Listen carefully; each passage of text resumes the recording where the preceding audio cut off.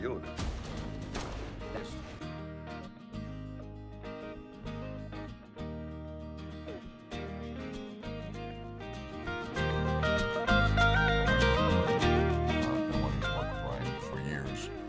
He knows that, and so I think those are the biggest reasons of being kind of a follow-up to a massive film, Daniel Craig.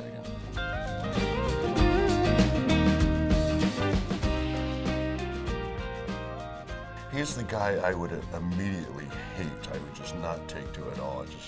I don't like those type of guys. But I knew he'd be fun to play, and he was written. He was written so, in such a funny manner that I knew it was going to be a blast. Then I read through the script, and I thought it was just really, really great.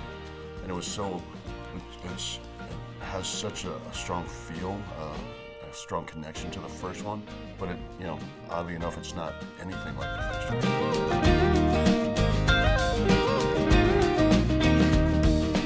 When you first meet Duke in the film, he is doing that. He's putting on this, this big charade that he lives in this, gorgeous mansion with his cars, and he's just living the high life, selling his supplements.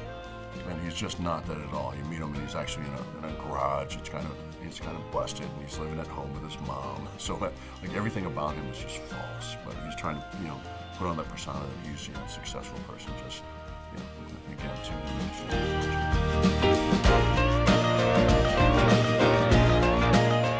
I asked Ryan if he wanted me to take a look at this person, that person, and he said no. You really wanted to, you wanted to, kind of have that feel. But he didn't want to dive too much into it because he wanted to make the character still be, somewhat likable. It's got to have some redeeming qualities. And so I didn't model myself or my character after anyone. I just kind of, read what was on page. I took direction from Ryan and kind of had fun with it, and bounced off of my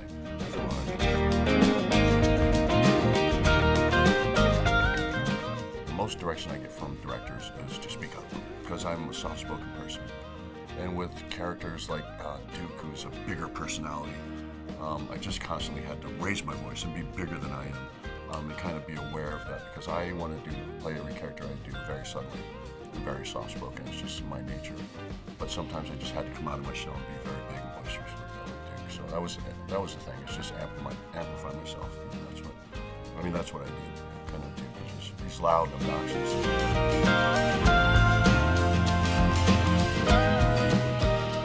Edward Norton, for example, who's been like one of my favorite actors for a very long time.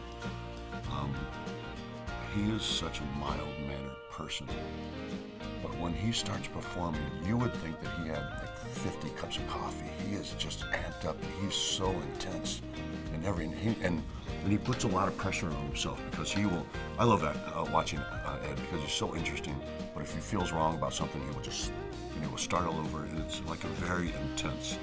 So there, with more than a few actors on the set, there were a lot of times where us, as a cast, were just watching our peers do their thing and getting like really engaged and really wrapped up in it. And when Ryan yelled cut, there was a lot of clapping going on because that's like people, especially Ed. Like Ed was just so intense in his performance. It was really kind of mesmerizing to watch. But then you understand why he's in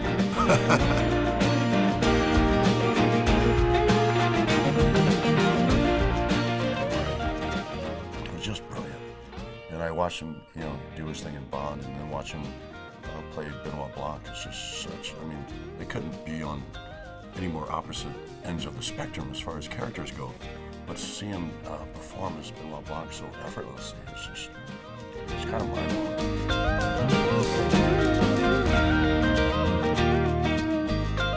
Madeline was, she was amazing to work with. She was sweet, and she was, and we buddied it up a lot. We chopped it up a lot and just kind of talked about everything other than work. And because she got into this business in a really cool manner. I don't think she, set out to be a movie star. I don't think she set out to be. I think she just was interested. She fell in love with it, and she pursued it, which is kind of what I did.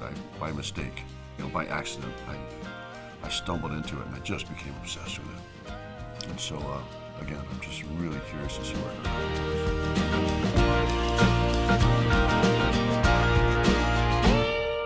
We're in a very contained setting.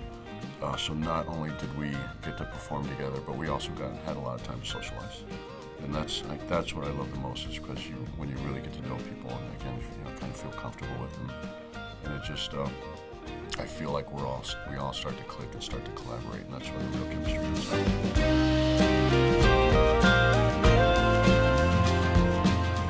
What I do love about Rian is he runs a no-pressure set. There's absolutely zero pressure. He makes you feel completely comfortable. There's a lot of laughs to be had. And I've never seen Rian in anything other than just really pleasant mood. And so it just, it all starts from the top and it trickles down. And if your director is a great guy and he's in a good mood, it just, it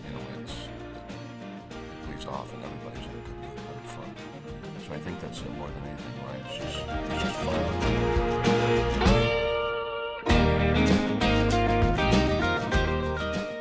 My favorite scenes on this film were scenes that were not necessarily focused on the Duke, and I think the reason they were my favorite is because I got to watch other actors work. Everybody's just so interesting, so talented.